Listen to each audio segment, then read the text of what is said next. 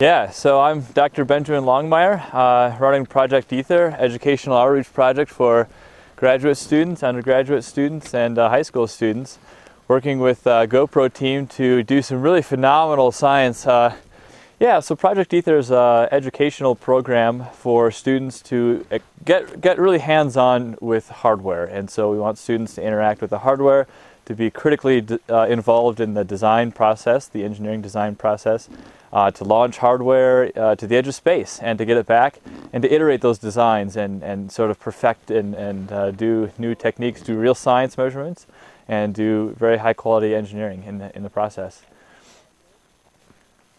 We did a chaos turbulence study today. We launched 2 balloons at the same time from the Ruth Glacier in Denali National Park, just about 2 miles from the actual peak, Denali Peak, Mount McKinley. That went off to a phenomenal success. Our team, had some engineering problems, engineering challenges, fighting the cold every bit of the way, losing feeling in our toes and fingers, but those went up without a problem. So we were really beautiful.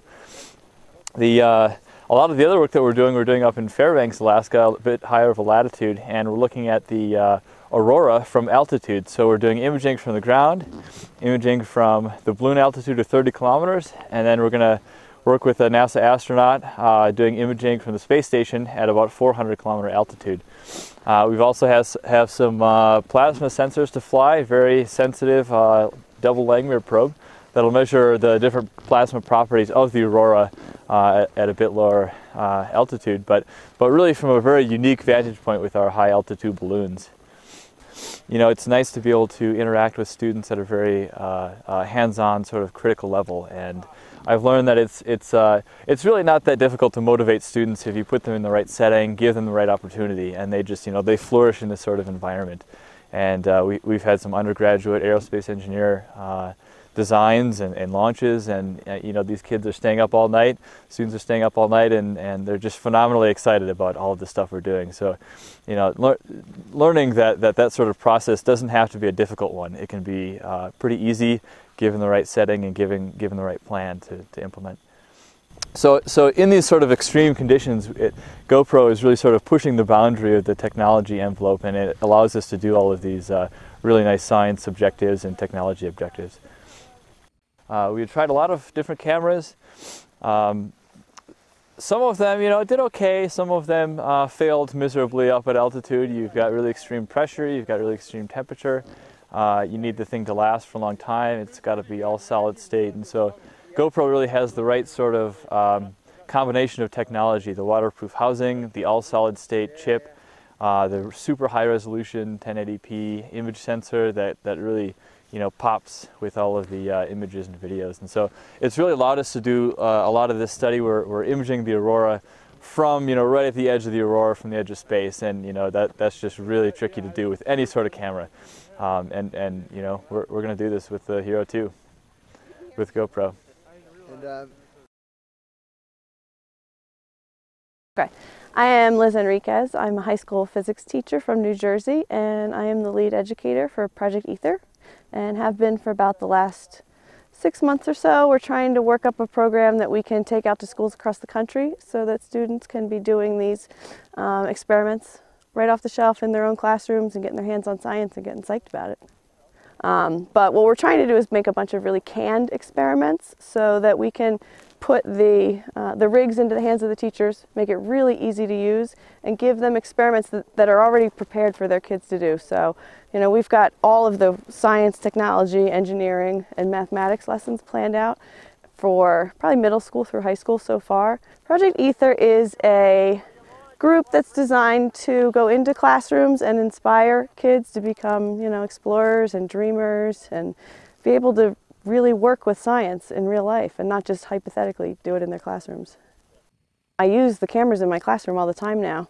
I'll hook them up when we're doing physics experiments, especially. We do a lot of crashes and marble launches, and I'll set the camera up and we'll actually watch it go up and down, and rather than have to calculate velocity with our eyes, we can actually do the slow-mo on the camera and calculate it a lot more accurately.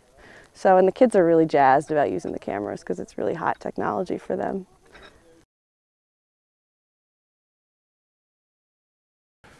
I'm Hans. And I'm Franz. And we're here to pump you up. Yes, we are. We pump things up All the time. all day. We're here to assist with Project Aether. We are from Texas A&M University. And we are graduate students. In what department? Aerospace engineering? Oh yes, that's right. Really? You forgot? Just kidding. But yes, we are. Continue. Okay, so basically, we're grad students with aerospace engineering at Texas A&M. We're funded with them to help here with the project that we're doing as part of the Project Aether. Kind of in conjunction with them and with GoPro and everybody. And GoPro's been really good to us, giving us cameras to fly on our experiments, to get some really awesome video of the aurora, hopefully. And we're actually using GoPro cameras in some of our experiments. And through A&M and Project Aether, we have 9 undergrads, 2 grad students, and we're all learning how to work in the field, doing experiments, learning on the fly, putting things together from scratch. So it's really cool. Teamwork, working as a team, Yeah. getting things done efficiently.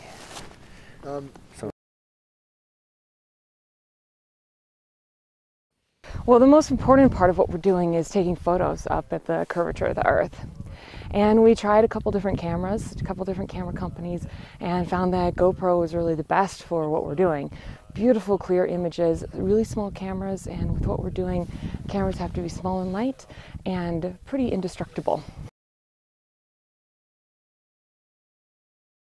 Dude, we're in the middle of the Arctic tundra outside of Fairbanks, Alaska. We're actually in North Pole, Alaska, and we brought together rocket scientists, teachers, educators, adventurers, explorers from all around the country to come experience what GoPro is all about, capturing life's most exciting moments, doing some crazy stuff we've never done before, and it's been rad. Our CEO and founder, Nick, is a surfer and a race car driver, and this company and this brand took off in the world of action sports. But what we started finding when we started listening and watching people take our camera and play with it is that they love it for so many different things. And it's an amazing thing to see what happens when you put a tiny professional quality camera in the hands of somebody and say, go do what you love. And the best part about this whole expedition for us in Alaska is that GoPro has been involved every step of the way, from the early stages of designing the whole expedition by floating cameras, our PR team and Rick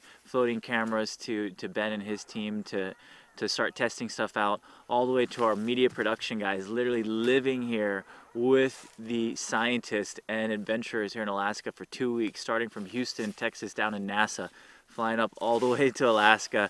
We had Jordan, Abe, and the whole crew out here following the team around, high-fiving them, learning how they live, and roughing it a little bit for a couple weeks, and just trying to capture things that never been caught before.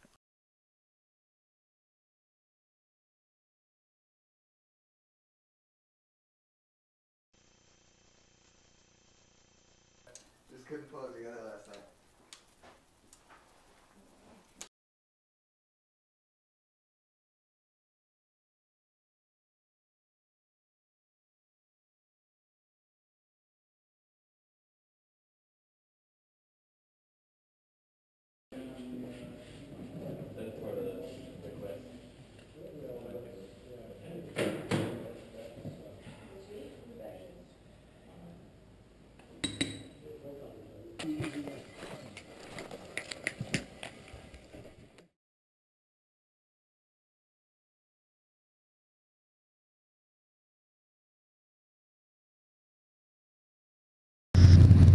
Straight out on our right side is the Talkeetna River.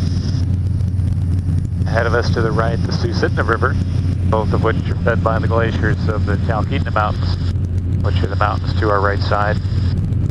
Underneath us is the Chulitna River, and it's fed by the glaciers of the Alaska Mountain Range. As you can see, all 3 of the rivers join together right there at Talkeetna. From there, they continue down to Cook Inlet as the Susitna. Final warning, touch and go, Duncan.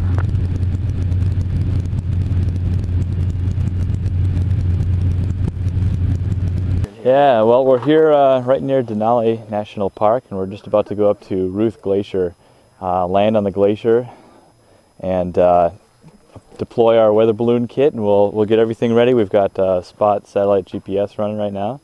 We'll turn on another GPS unit, and we'll go for a really pretty unique launch. Nobody's really ever done a balloon launch from a glacier before, so going to the edge of space, starting out from Glacier and starting out from Denali. I think it's going to be, this fantastic scene.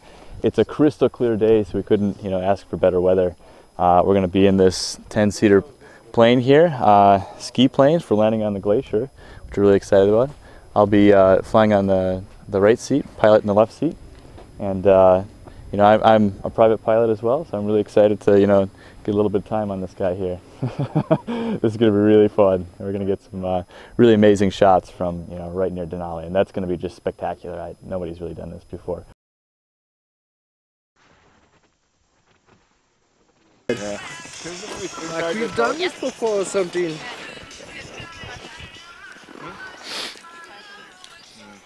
Have you turned that radio on?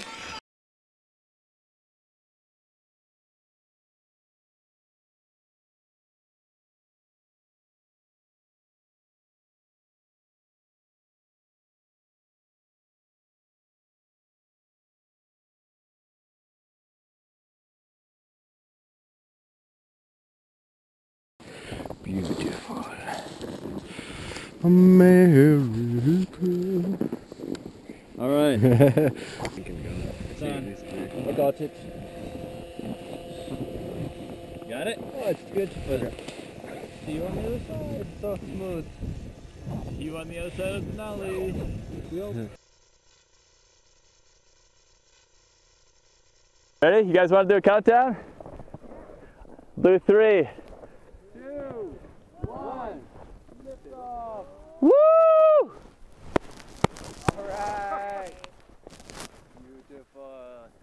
That's actually a really good buoyancy. Just a little bit of lift. Hey, that one's gonna fly nice. It's gonna fly really far. And it's such a light payload too. Light payload, big balloon, just a little bit of buoyancy. Right on time with the FAA. 5 to 6.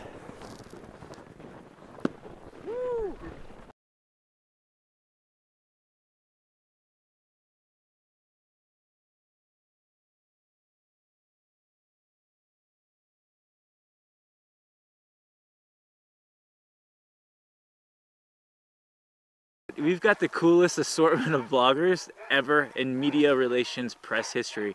We've got space bloggers, we've got astronomy bloggers, we've got mommy bloggers, we've got Mocha Mama in town. We've got people from Vermont all the way to California, and they're doing amazing out here. This is everybody's first time to Alaska like me. I'm from Texas, so this is a huge change, and everybody's having a blast, learning a lot, and really getting to know that GoPro is a lot more than just a piece of technology equipment. It's about a lifestyle, it's about storytelling, and they're all coming back with great stories to go share with their friends and family and followers, so it's going to be really cool to see.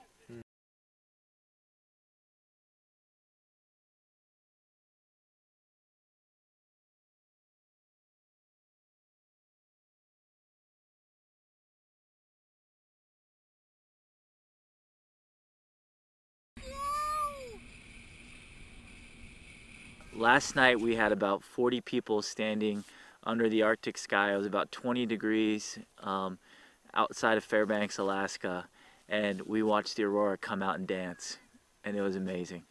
It was crazy because actually we set up the launch of the balloons with our GoPros to shoot them off into space, and as soon as we let go of that thing, literally the aurora welcomed it with open arms and said, come to me, baby. Really wants to fly. You guys ready? Yeah. Let's do a 5-second countdown. 5, 4, 3, 2, 1. Lift off. See you later. What kind of information is it going to pick up for us, right? I'll let you know tomorrow.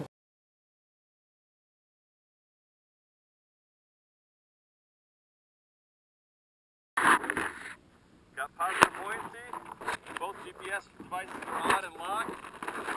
Grab the camera check. Do a pan of the team.